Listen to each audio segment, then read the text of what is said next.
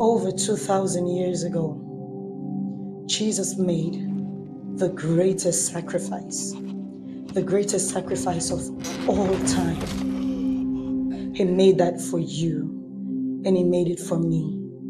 The Bible says that He was beaten, He was tortured, He was oppressed, He was molested, and like a sheep being taken to be slaughtered, He humbly went through it all without saying a word.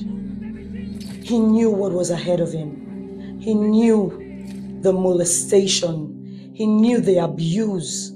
He knew the shame that He would have to endure. He could have aborted the mission. He could have stopped the assignment. He had the will to stop it. But He chose to endure.